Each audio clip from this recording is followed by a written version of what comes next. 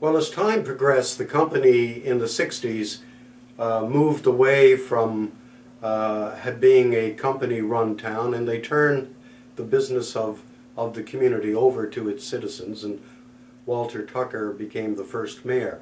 So the town progressed relatively well in those early days, with a strong commitment from the company in a lot of areas. But in the 80s, the South and Central Health Foundation was established.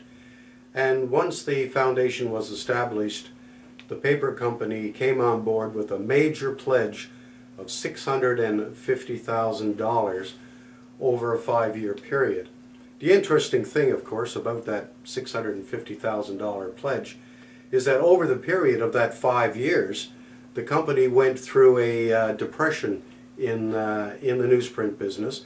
It went from being profitable in the first year of that pledge to being not profitable in the second and third years, and then eventually returned to profitability again.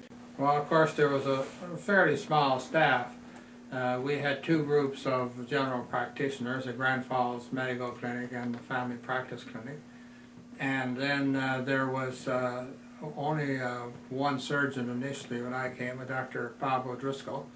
And later Dr. Sullivan came and joined him. And of course Dr. Alexander did surgery and obstetrics and general practice. And then we only had one internist, Dr. J. Lee, and one pediatrician, Dr. Jack Crosby, and we had one obstetrician, Dr. Bo Epstein.